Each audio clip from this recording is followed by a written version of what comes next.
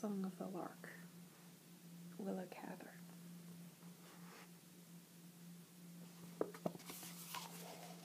Part 1. Friends of Childhood. Dr. Howard Archie had just come up from a game of pool with a Jewish clothier and two traveling men who happened to be staying overnight in Moonstone. His officers were in the Duke block, over the drugstore. Larry, the doctor's man, had lit the overhead light in the waiting room and the double student's lamp on the desk in the study.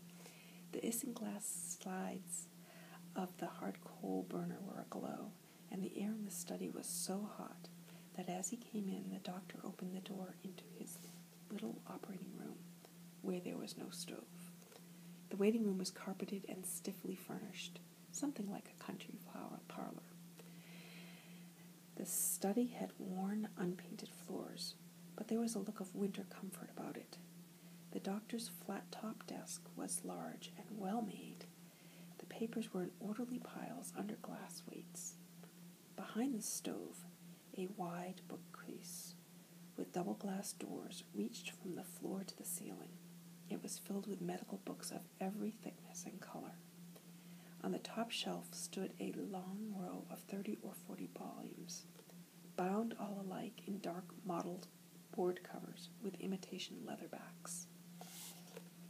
As the doctor in New England villages is preferably old, so the doctor in small Colorado towns 25 years ago was generally young. Dr. Archie was barely 30.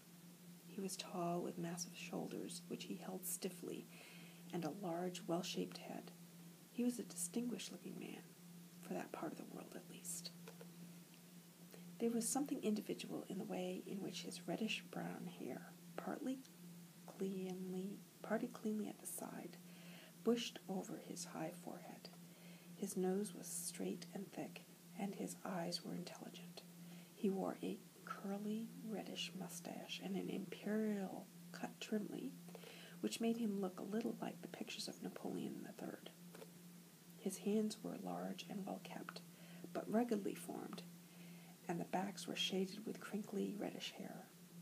He wore a blue suit of woolly, wide-wailed serge. The traveling men had known at a glance that it was made by a Denver tailor. The doctor was always well-dressed. Dr. Archie turned up the student's lamp and sat down in the swivel chair before his desk. He sat uneasily, beating a tattoo on his knees with his fingers, and looked about him as if he were bored.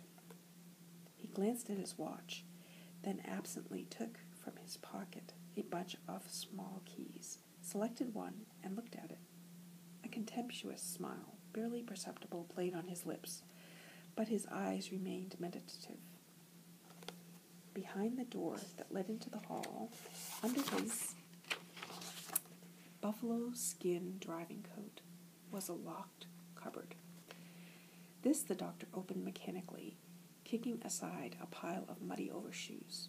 Inside, on the shelves, were whiskey glasses and decanters, lemons, sugar, and bitters. Hearing a step in the empty, echoing hall without, the doctor closed the cupboard again, snapping the Yale lock. The door of the waiting room opened. A man opened and came on into the consulting room. "Good evening, Mr. Kronberg," said the doctor carelessly. "Sit down." His visitor was a tall, loosely built man, with a thin brown beard streaked with gray. He wore a frock coat, a broad-brimmed black hat, a wide lawn necktie, and steel-rimmed spectacles. Altogether, there was a pretentious and important air about him as he lifted the skirts of his coat and sat down. "Good evening, Doctor. Can you step around to the house with me? I think Mrs. Kronberg will need you this evening." This was said with profound gravity and, curiously enough, with a slight embarrassment. "Any hurry?" the doctor asked over his shoulder as he went into his operating room. Dr. Kronberg coughed behind his hand and contracted his brows. His face threatened at every moment to break into a smile of foolish excitement. He controlled it only by calling upon his habitual pulpit manner. "Well, I think it might as be good to go immediately. Mrs. Kronberg will be more comfortable if you are there, She's been suffering for some time." The doctor came back and threw a black bag upon his desk. He wrote some instructions for his man on a prescription pad and then drew on his overcoat. "All ready," he announced, putting out his lamp. Mr. Kronberg rose and they tramped through the empty hall and down the stairway to the street. The drugstore below was dark, and the saloon next door was just closing. Every other light on Main Street was out. On either side of the road, and at the outer edge of the board sidewalk, the snow had been shoveled into breastworks. The town looked small and black, flattened down in the snow, muffled and all but extinguished. Overhead, the stars shone gloriously. It was impossible not to notice them. The air was so clear that the white sand hills to the east of Moonstone gleamed softly. Following the Reverend Mr. Kronberg along the narrow walk, past the little dark sleeping houses, the doctor looked up at the flashing night and whistled softly. It did seem that people were stupider than they need be, as if on a night like this there ought to be something better to do than to sleep 9 hours, or to assist Mrs. Kronberg in functions which she should have performed so admirably unaided. He wished he had gone down to Denver to hear Faye Templeton sing Seesaw. Then he remembered that he had a personal interest in this family after all. They turned into another street and saw before them lighted windows, a low 1.5-story house with a wing built on it right and a kitchen addition at the back, everything a little on the slant, roofs, windows, and doors. As they approached the gate, Peter Kronberg's pace grew brisker. His nervous ministerial cough annoyed the doctor, exactly as if he were going to give out a text, he thought. He drew off his glove and felt in his vest pocket. "Have a troch, Kronberg," he said, producing some.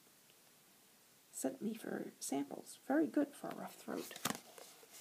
"Ah, thank you. I was in something of a hurry. I neglected to put on my overshoes. Here we are, doctor." Kronberg opened his front door, seemed delighted to be at home again. The front hall was dark and cold. The hat rack was hung with an astonishing number of children's hats and caps and cloaks. They were even piled on the table beneath the hat rack. Under the table was a heap of rubbers and overshoes.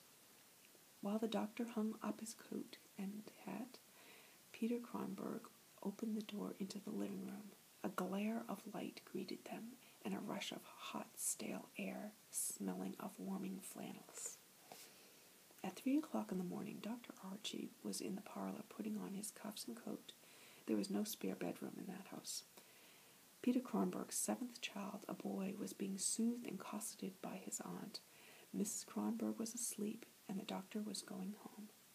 But he wanted first to speak to Kronberg, who, coatless and fluttery, was pouring coal into the kitchen stove. As the doctor crossed the dining room, he paused and listened. From one of the wing rooms, off to the left, he heard rapid, distressed breathing. He went to the kitchen door. "One of the children sick in there?" he asked, nodding toward the partition. Kronberg hung up the stove lifter and dusted his fingers. "It must be Thea. I meant to ask you to look at her. She has a croupy cold, but in my excitement, Mrs. Kronberg is doing finely, eh, doctor?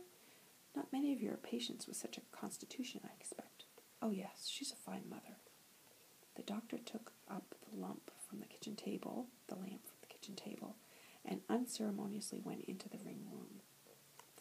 2 chubby little boys were asleep in a double bed with the coverlids over their noses and their feet drawn up.